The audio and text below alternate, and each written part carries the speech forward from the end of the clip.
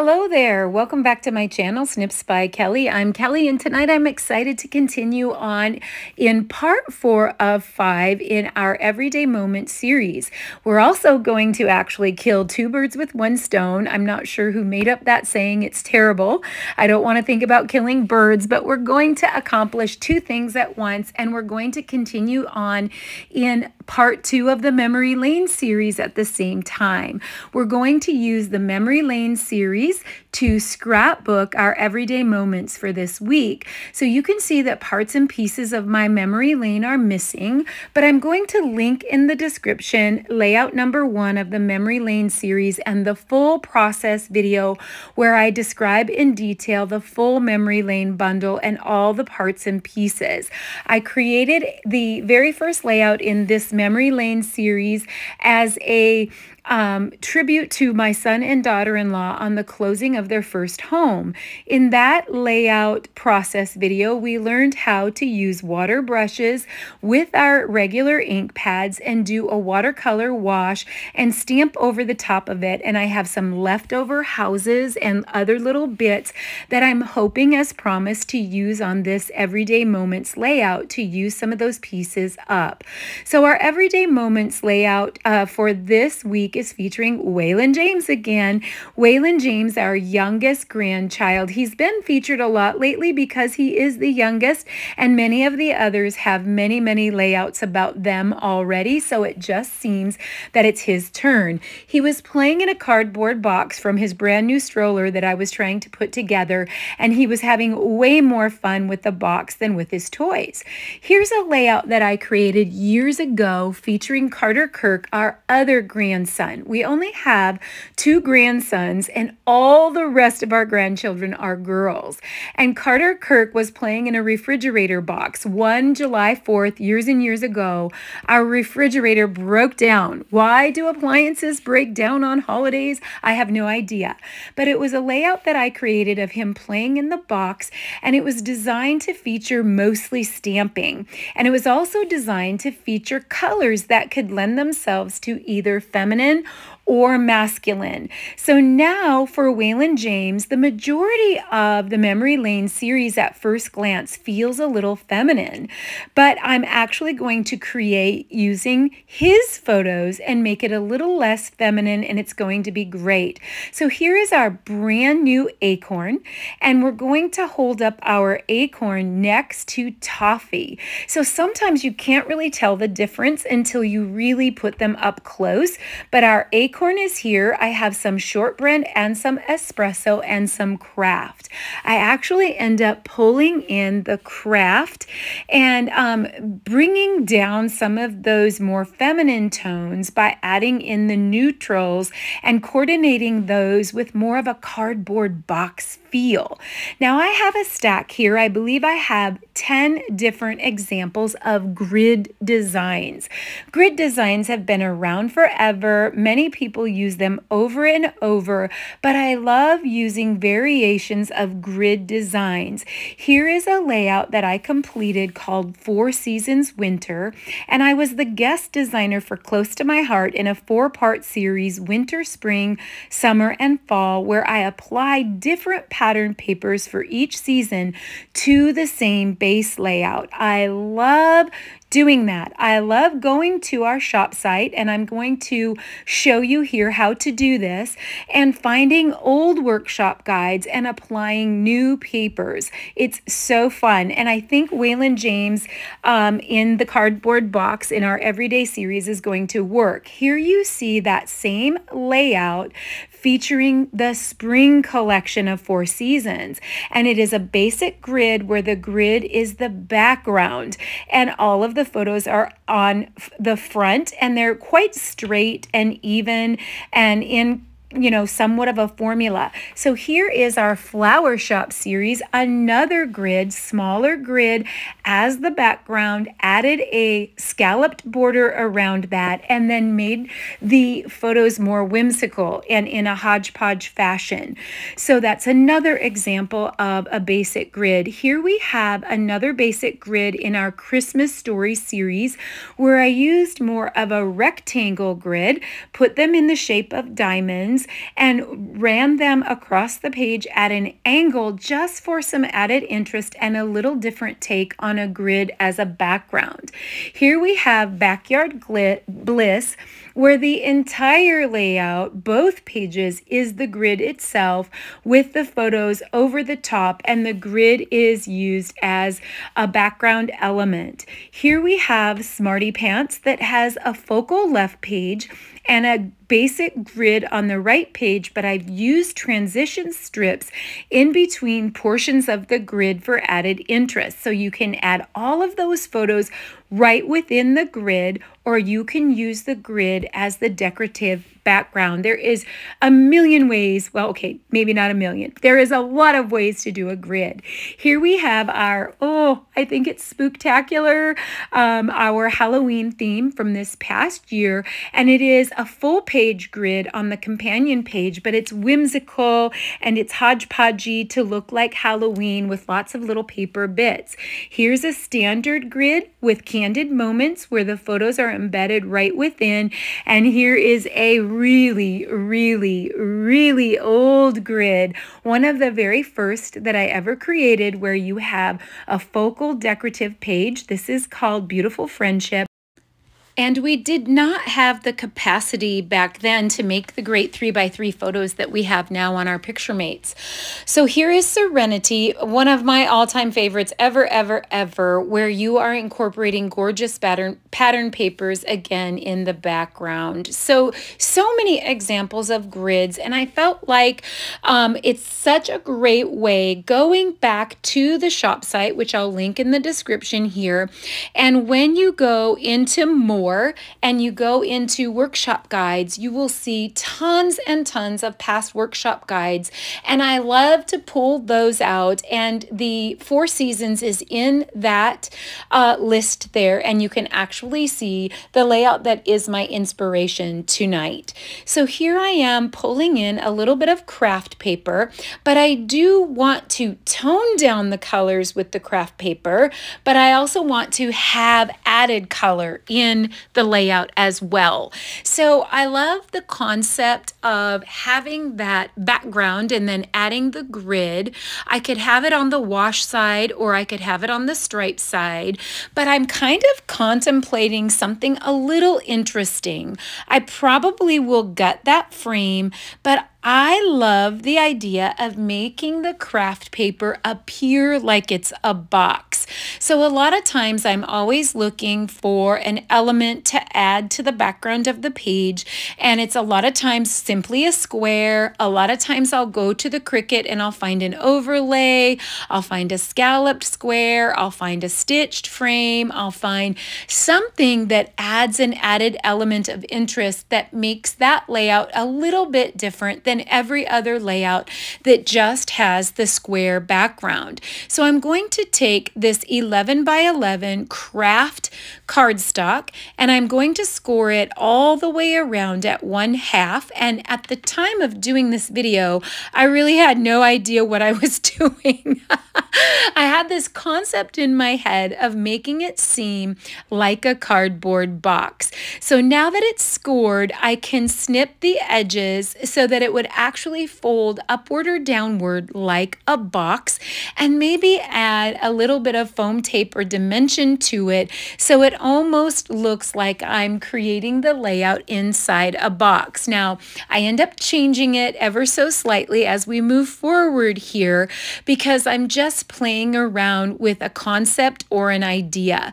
So I'm going to fold my score lines in, and then I'm going to add a little bit of toffee ink to distress it a little bit and make it look like the tattered cardboard box like we see Waylon peeking out of. What is it with cardboard boxes? We always had so much fun with cardboard boxes. We made cars, we made trains, we made little stovetops, and we colored burners on top and pretended like we were cooking. And it seems like it was a simpler time, but if I'm being honest, kids today have just as much fun playing in cardboard boxes as we did. So I wasn't quite sure what I was going to do with this I just had this idea in my head to do something different and unique with it instead of the same old thing.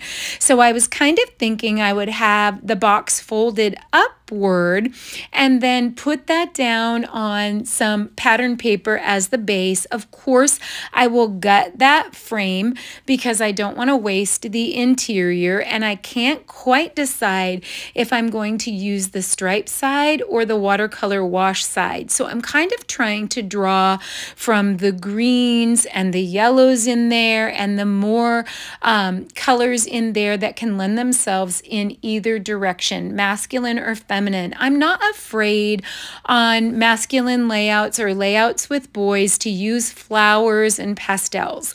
I have learned a long time ago that anything goes, and I actually have created with my husband and I a lot with flowers. I've created with our sons with flowers, our grandsons with flowers, and it doesn't bother me a single bit. But I'm kind of trying to coordinate a little bit. There's really not much in the photo. There is a hodgepodge of colors on the side of the box. There's the browns.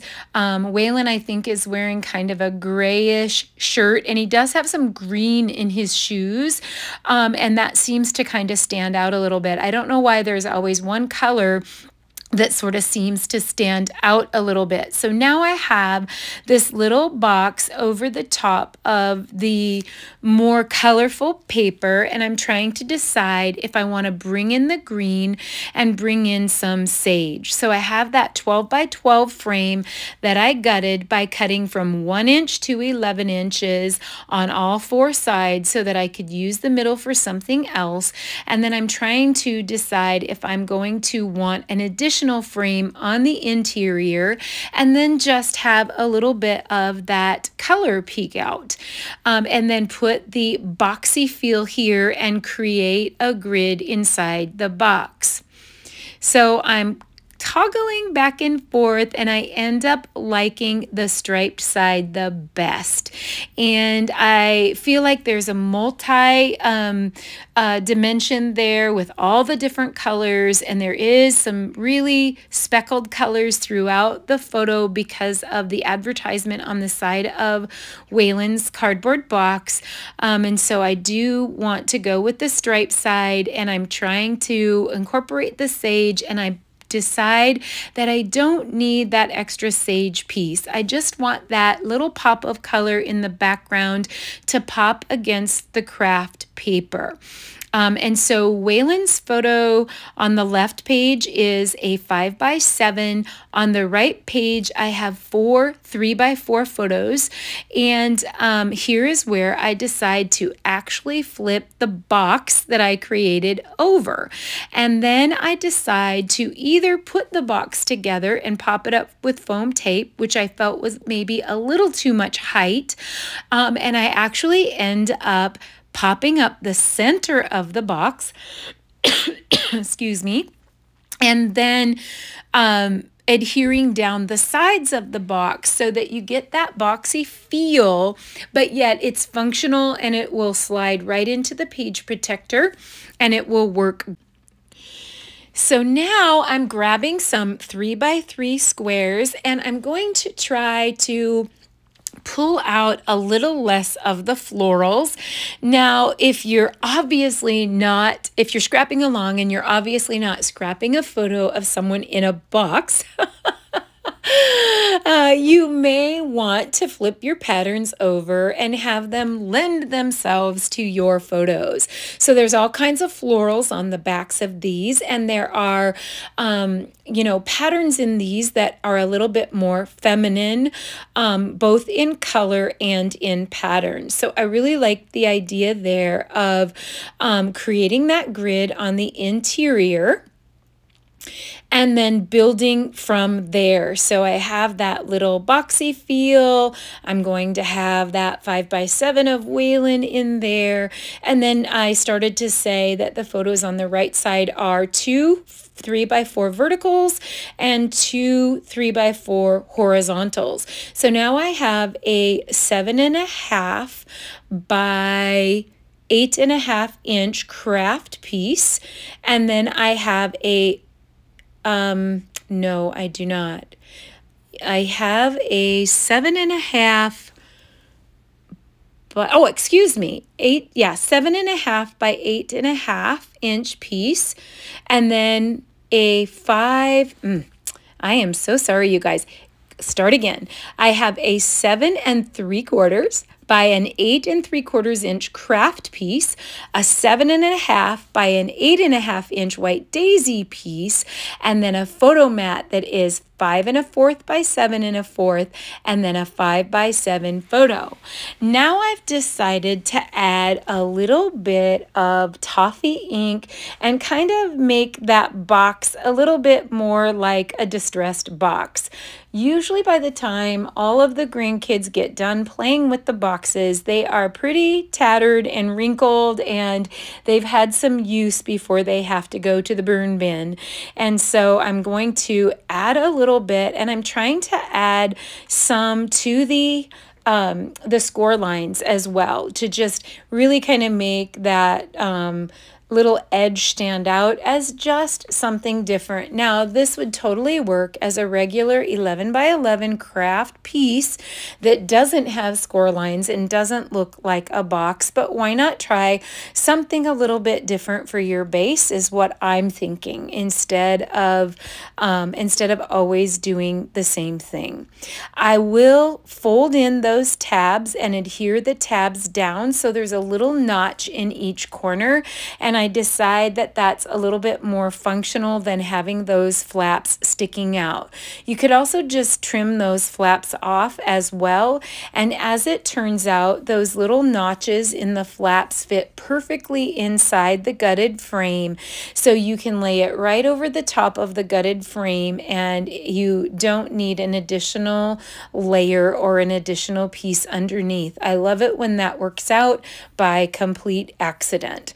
So now that I'm about done with the inking, I will have my pieces, and I will do the right page pieces off camera except for the pieces that will hold the photo. I will give you the measurements for those. So now I'm able to lay that piece right on top of the more vibrant wash colors on the back. And I'm excited now to give this a try and bend those corners in.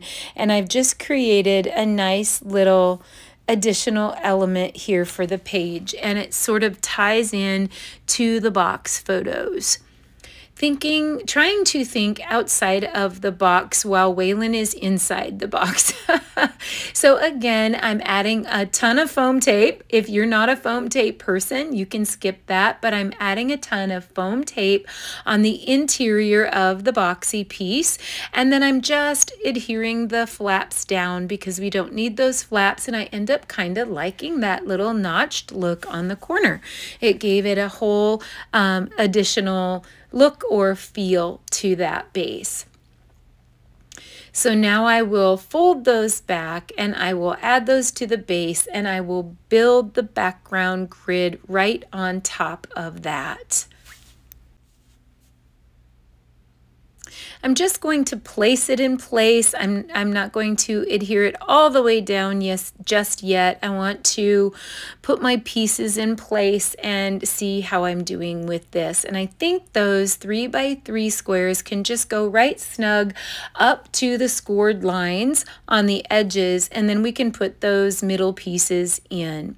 So I'm trying to remember the order that I had them in because I didn't pull them off in the right order, and I'm just going to arrange them until it's pleasing to my eye. So this is, like I said, part 4 of 5 in the whole series of 5 Scrapbooking Everyday Moments.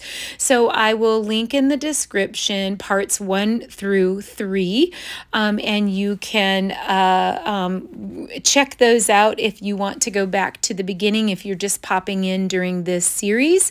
And it's also part 2 of the memory lane Green series. Okay, so now I really like how that is looking, and it has a little bit of a different feel to it.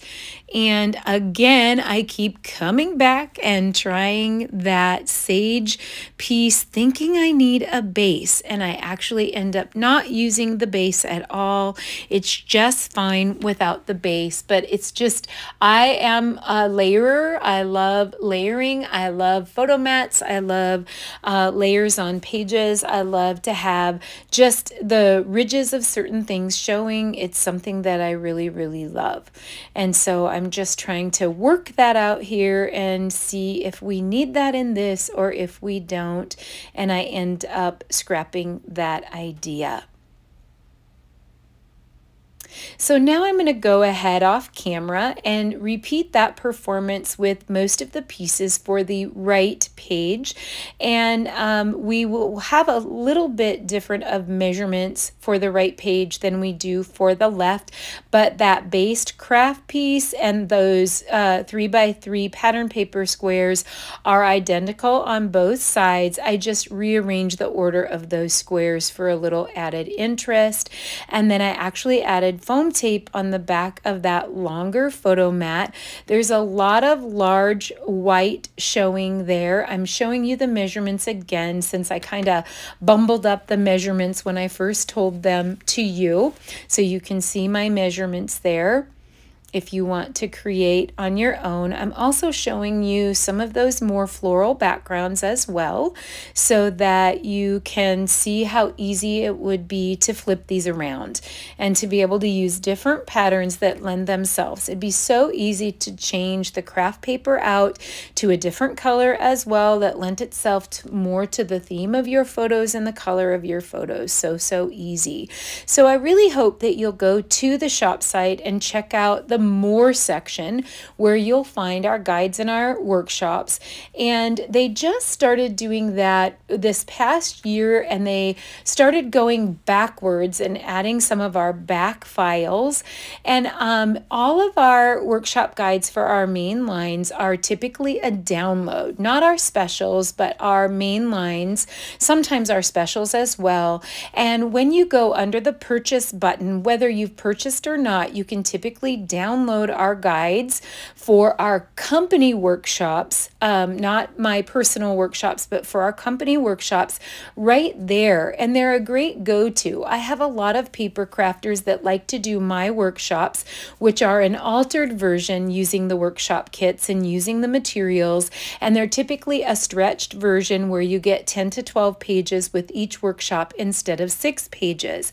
But a lot of them also love the company's versions as well, and especially if they have lots of photos for a particular theme, they may do my version as well as the company's version.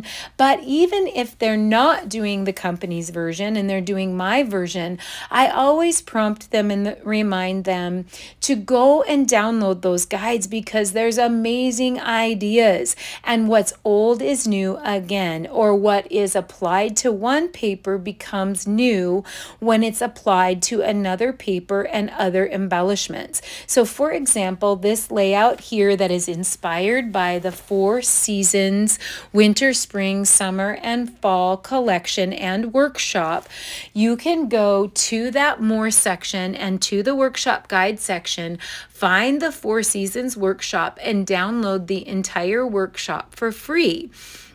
The workshop guide, then you can do exactly what I'm doing here, is make your take of that workshop. All of the dimensions are included. You see full color photos of inspiration, and it's just an amazing thing to do. There are times when I love spending hours upon hours or days upon days creating. Okay, so now for this piece here, I believe we have, it's an 8.5 by 8.5. White daisy piece and an 8 1/4 by 8 1/4 sage piece, but double check my measurements there. I hold them up to the Versamat and you can see them super clear. Sometimes when I'm doing a voiceover, the numbers are so tiny and I have cheaters I can't see. I think I probably wrote it down somewhere, but do as I do, not always as I say. I show you exactly on there what those measurements are. So now I'm going to arrange my photos, one horizontal, one vertical, and another one horizontal and another one vertical in a little box, and I'm leaving an edge around the top and around the bottom, and we're going to decorate the center where it leaves a gap where it doesn't come together. So I just did a variety. Like I like the photo of Waylon where you just see his little fanny going inside the box, and then I love the one where he comes out on the other end and he's like peekaboo, and he is so cute. And he was like, Mama. He calls me Mama, and he tries to say Grandma, and he'll say Mama KK. And so he's really lucky because his grandmother on the other side of the family is also Grandma Kelly. So he only has to learn how to say Grandma Kelly once, and it covers both of us. So anyway, back to those workshop guides. Yes, print them for free and apply those to other patterns. And a lot of times it will still take on a life of its own, or you've done those workshops with so much time in between that it seems like it's new again, or it doesn't go in the same album, or it looks like a completely different workshop because you've applied different embellishments to it. The embellishments in the pattern papers change that workshop so much. And what I was starting to say is that sometimes I'll spend hours upon hours and days upon days creating a workshop, and then there are other days where I come home from work and I don't want to think, I don't want to have to plan, I just need a go-to, or I need a gift, or I need a layout fast, and I will go to those workshop guides time and time again, the same as our pattern books. We actually have a brand new pattern book that is launching on September 1st, and our last pattern books, our volume, I'm getting our volumes mixed up. I think it was volume 4 that sold out right away, or it was volume 5 and now we're on 6, or we were on 4 and now we're on 5, but you'll totally see it when you tune in and that catalog launches. But grab it up because the other ones sold out.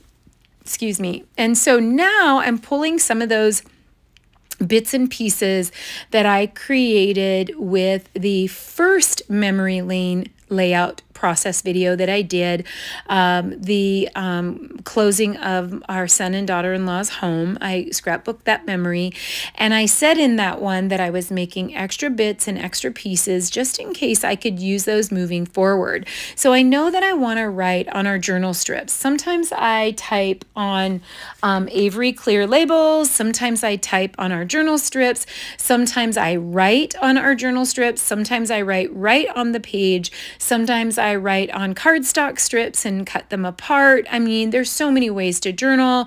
I'll journal on a hidden card, but I like writing on the journal strips and then snipping them apart in between the words when it's exactly the size I need it. And it makes me feel safe because if I like to use my own handwriting whenever I can. I do quite a bit of typing too because I'm not that fond of my handwriting. But when I write on the strips, if I make a goober or I mess up, I am only wasting a little strip. And so I can just start over on another strip instead of messing up on that base page and then being in trouble, right? So now I have taken my anti-static pouch and I've taken the sticky off of some of the stickers that I think that I'm going to need. I've also taken those pieces that I stamped in the previous video, those houses, and I have fussy cut those out. I did the watercolor wash on those using our stamp pads, which you can again see in that video that I've linked in the description. And then I've added one color of marker to all of the bits, and it is the gold brown blend. And I've used the dark side, and I've just went in over the wash, and I've done some roof and window accents on the house.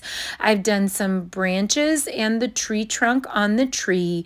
And I love that some of those houses are kind of like distressed looking, like some of the wash bits were not perfect because it makes it look like a painted house. Some of them are in need of new paint and some of them look brand new. So now I have all these little bits and banners that I thought might work, but I can always pull more stickers off of the sticker sheet. But as in true form, using that original layout workshop guide as my guide, I'm going to use some banners, but I'm going to shake it up on this layout a little bit. I love this little house sticker here, and I am going to use this little house sticker, and it's going to be a little longer than the other banners, and I love that it adds a little added sentiment to the page. And I love that it says happiness lives here, because we're hanging out at home and it's just a happy, simple day. So I'm going to add those, and I'll likely add some foam tape, and then I'm going to take the rest of the bits here and just try to create some clusters. Now I only actually had two trees left over from the last process video for memory lane, and so I'm going to snip one of those trees in half, because as usual I would love to be able to use the rule of 3 and be able to have 3 of those trees to use to be able to create a visual triangle. So I'll be able to make a little cluster on the upper left, a little cluster on the lower right, and then a cluster in the center on the right page. And so this won't be over the top decorated. This is a simple page. I don't want to go too crazy. We're just playing at home in the cardboard box. And I love the play on the little houses because we're playing at home. It's everyday moments. And so I'm just kind of trying to toggle the colors so they mesh well. There's 2 different kinds of houses on the Everyday Moments stamp set. And so I'm using a combination. We have this little sage sticker that I think I can do something with. I'm looking at the stamp set to see if maybe I want to stamp a sentiment on there, or if I want to add a sticker, or what I would like to do. I would like to pop up those trees on the right page and add some dimension in the center. I never mind overlapping little bits onto photos. Now, if this drives you crazy, you can rearrange your bits so that you're not overlapping photos, but there's a ton of wasted space in some of those photos. So there's a bunch of carpet showing in some of them. There's just some, little bits that don't really matter that I can overlap. So there's a nice connection in the middle that connects all of those photos together because of the overlap. Now, as always, it's a matter of simply arranging the clusters, putting some foam tape on them, and then once I have my clusters together, then I'm able to add my journaling strips, and it's all coming together. I'll want to maybe add a few more little stickers from the sticker sheet, and perhaps I will embellish with some of the stamps from the stamp set, likely the little heart. It seems like that's kind of the go-to because it's the smallest stamp in the stamp set, and I'm able to embellish with that. I love the little sticker that says, let's play, you make me smile. Those are so appropriate, so appropriate. And I love, no, it says playing around. That's what I love. And it's so appropriate. And I love how I've taken a theme that really has a feminine feel, and it's totally working for little boy. I love doing things like that. So now I have all of the bits in place. I've added foam tape to those banners. I've added my journaling and my story. And I'm super happy with all of the little pieces and the combinations of colors. I added a couple little word stickers, one on the upper right and one on the right page in the lower right. And I think that I would love, I kind of experimented with the heart. I did a little stamping with sage and a little stamping with toffee, so I could add a few little hearts. I'm not going to get too blingy. I'm not going to add a lot of extra bling, but I do think I could add some little dash lines around a little bit of the pattern with my Le Pen.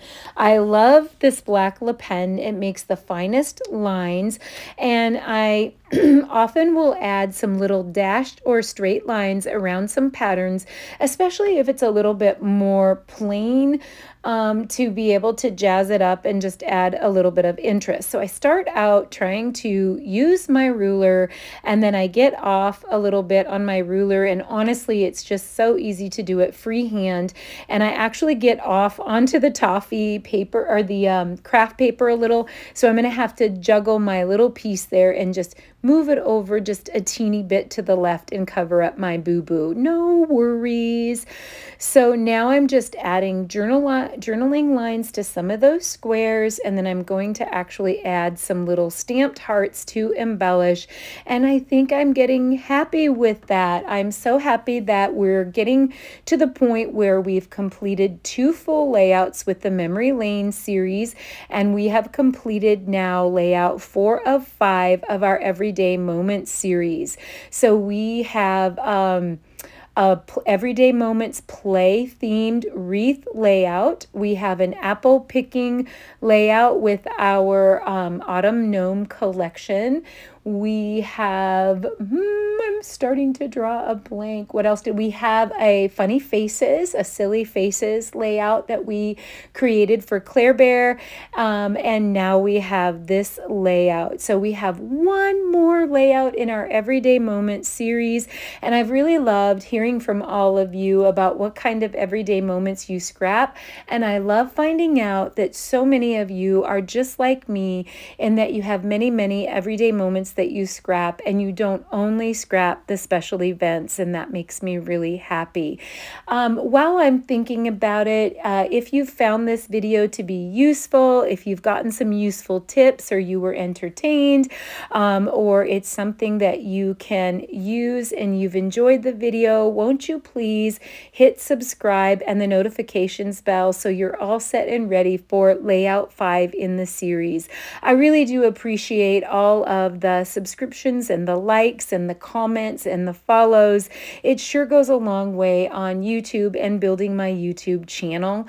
And I love sharing the love of paper crafting with people and trying to reach more people out there that would maybe get great joy in paper crafting.